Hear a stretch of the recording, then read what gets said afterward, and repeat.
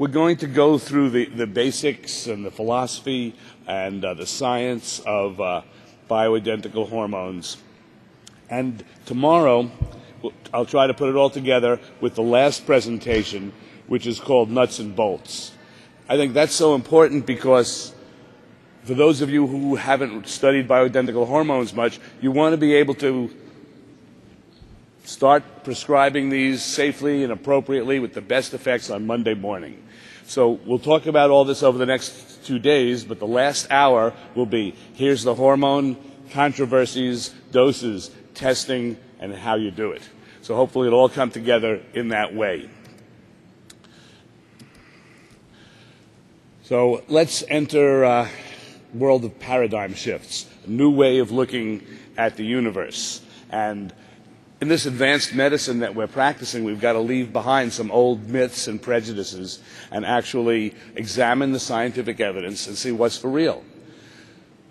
Aging is a disease which can be prevented or reversed or at least moderated. So this is a seminar on anti-aging medicine. We're modifying the aging process. Can you do this? Without a doubt. I've been practicing anti-aging medicine for over 12 years now, and I see examples of anti-aging. People getting physiologically younger, from cardiovascular status to cognitive status to just enjoying life. So yes, this can be done to a certain extent. And we're not prisoners of our genetic destiny, and so if you're programmed to have an MI on your 50th birthday, you don't have to go there. You can change the interaction of your genes and the environment.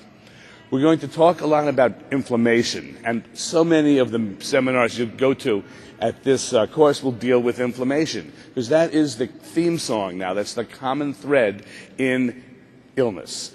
Anti-inflammation, wellness, chronic inflammation, illness. So each hormone, let's see what is the effect of that hormone treatment, that hormone optimization on inflammation. And we could look at C-reactive protein, or we could look upstream at the cytokines that turn on C-reactive protein.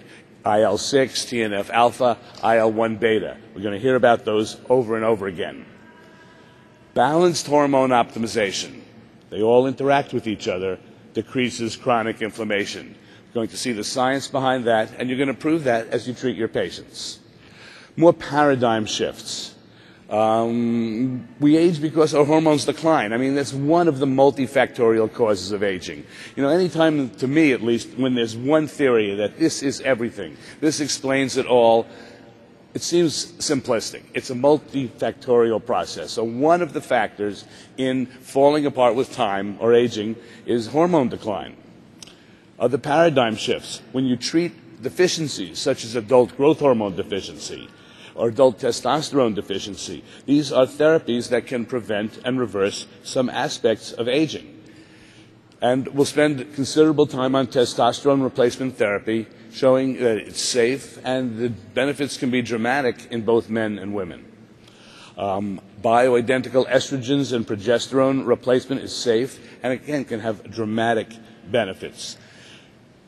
What should be obvious, of course, is that progestins are not progesterone. That's where all the problems with the idea that bioidentical hormone replacement in women is dangerous. It's the progestin.